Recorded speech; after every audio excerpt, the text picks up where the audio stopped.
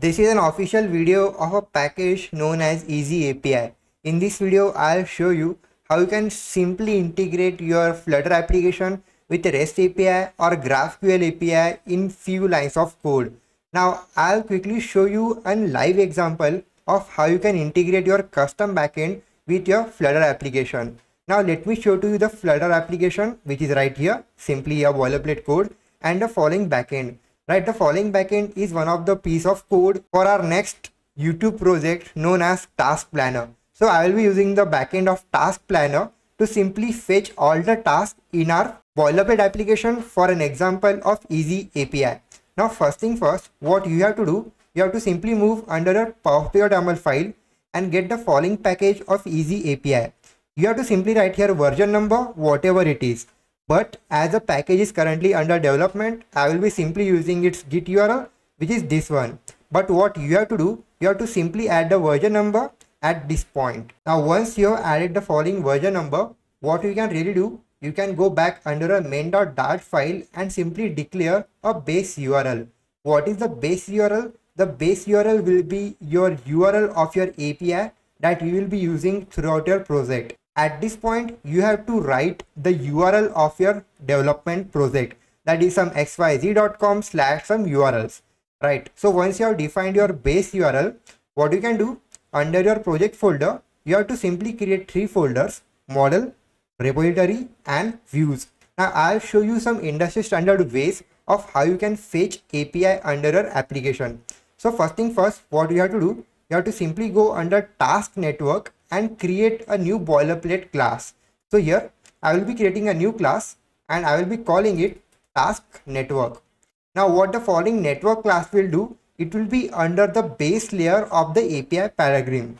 What will happen now, the following task network will be the base class for fetching raw data from our API. And once the raw data is fetched, we will be using the task repository class to modelize the data from it. Now to put it under perspective, what I can really do, I can simply extend the following task network with a class known as Easy API Helper.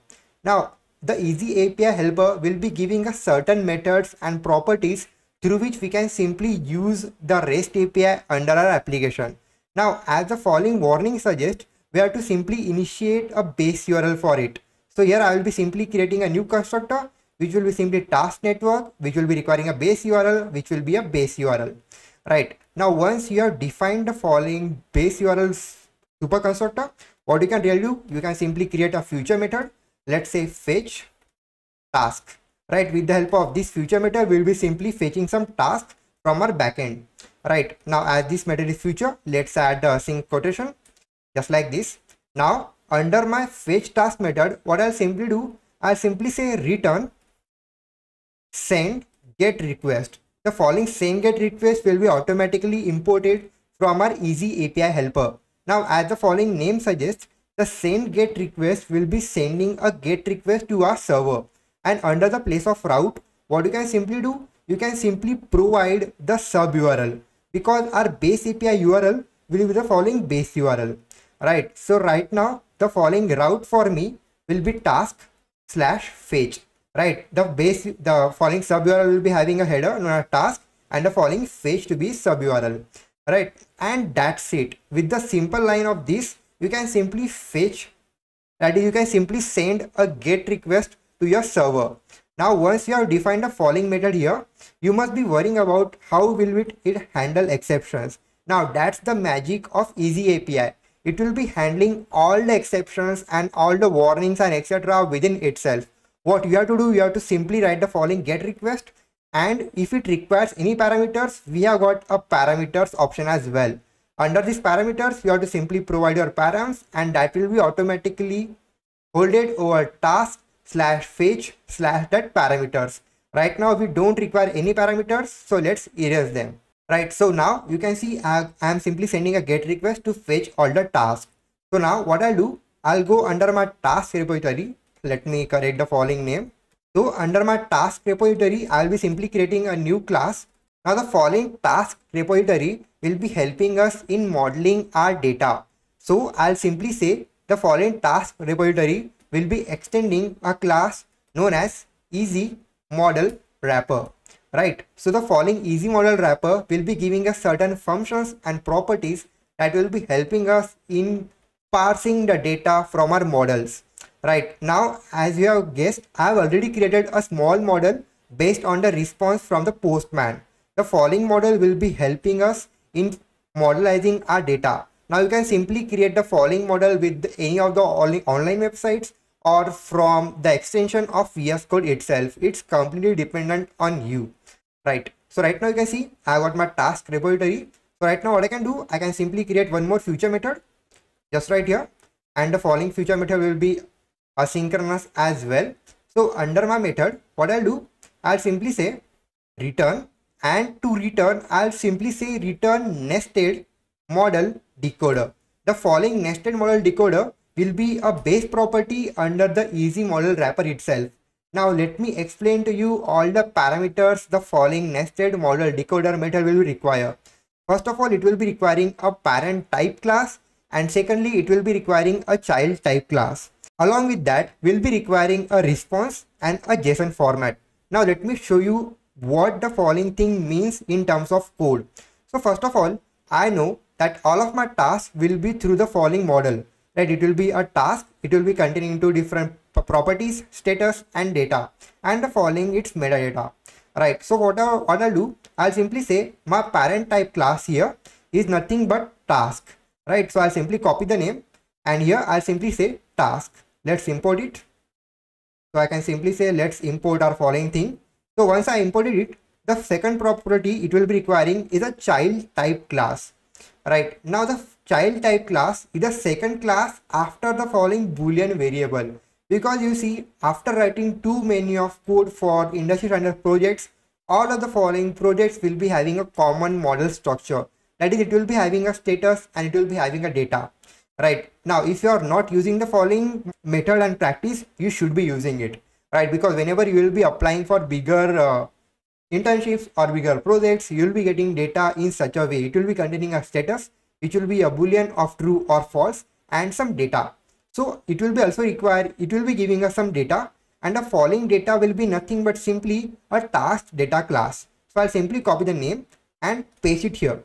That's it. It will be a parent and it will be a child. Now what's the response?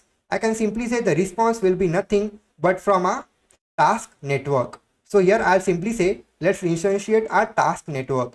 So here I'll simply say final task network and task network. It will be requiring a constructor. So here I'll simply say it will be requiring, let's say required this dot task network, and let's remove the constant from this side. So right now I can simply say the following response will be await task network dot fetch task, right? Easy, because we know the response, it will be under await state for task network dot fetch task, and the JSON format will be nothing but the default JSON format. So here I'll simply say task, not to JSON but from JSON. From JSON, you will be requiring the following thing to be providing. Now you must say, what if the following things are not the same? But let me tell you, whenever you will be fetching data from custom backend, you will be getting the same format no matter what you do. But let's say we don't have two different classes. We have a single class for task. At that point, what you have to do, I can remove the following code, and at that point what I'll do, I'll simply say return model decoder. The following model decoder will be simply taking the following JSON format, type class and a response and a success keyword, in case our data format is not status but success or any sort of thing, right? But you know, our task model has two different classes known as task and model. So here we don't require this thing but simply a nested model decoder. So let's remove this out, and we'll be having all of our data through this format, right? Now once we have got our nested model decoder, what's remaining is simply catching the bugs and catching the exceptions, right? So what you can really do, you can simply add a try catch block, because for catching all the exceptions you will be requiring a try catch block, right? So here I simply say try and add a catch. So here I'll simply say try returning the following data. If there is an error, simply catch it. So now I can simply say on easy exception. It is a class defined under our easy API package. So here I can simply say, if try the following thing, try returning the entire data, but on easy exception, catch the exception. So I'll simply say catch E. And once we got our exception, let's add exception here. And once we got our exception, simply do it something here. So I'll simply say print exception dot message. It will be giving us a message, right? So right now, let's not add the following print statement here, but let's say debug print, right? If we got any exception, simply print it. If not, simply return the following thing. All the exceptions that might occur while fetching data will be catched by our easy exception class. Now, once we have got the following task repository and task network done, let's fetch all the tasks, right? So what I'll do, I'll simply go under my home view, and here I'll simply first of all instantiate my task repository. Here I'll simply say final task repository to be task repository is equal to task repository. It will be requiring a task network just like this. So here let's add a task network, and our task record will be requiring a base URL. So here I can simply say base URL that we have defined under our main.dart file, right? What you can also do, you can simply copy the name from this side or add it here. It doesn't matter, right? So now we have our task repo here. So what I can do, I can go under my container and have a child. A child will be nothing but a future builder at this point, right? So let's add a future builder, and here I will be having a future. So let's say future to be task repo page tasks. After this, I will be having a builder boilerplate things. So here let's have a context and a snapshot. Now once we have got these things, let's fetch the data. So here I'll simply say if snapshot or a correct spelling and a snapshot has data, we can simply return a list view builder. So here I'll simply say return list view builder, just like this. And now what I can simply do, if our snapshot has data, I'll simply parse the data under a list. Where I'll simply say my task data will be a model class of task data, which will be data from our snapshot dot data as the list of task data, just like this, right? So here I can simply say the item count will be data dot length, and here for now I'll be simply returning here a list style. So here I'll simply having a title which will be a text for now, and here it will be data dot, not dot but an index, and after that I'll simply say task title, right? But it will also show us some errors if we not add a return statement if nothing happens. So here I'll be simply adding a container, and it will be having a height of 0 and a width of 0, right? So here it's showing us a warning, unnecessary container. Let's remove our container, right? So this should be it. So here let's add a size box.